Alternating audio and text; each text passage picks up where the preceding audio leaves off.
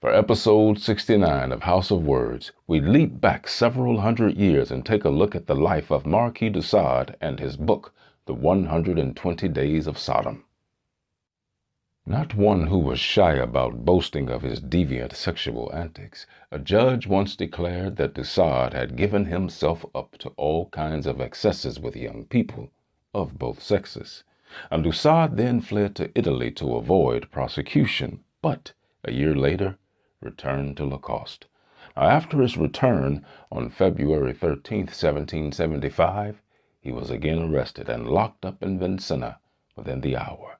Thus began 13 long years of imprisonment.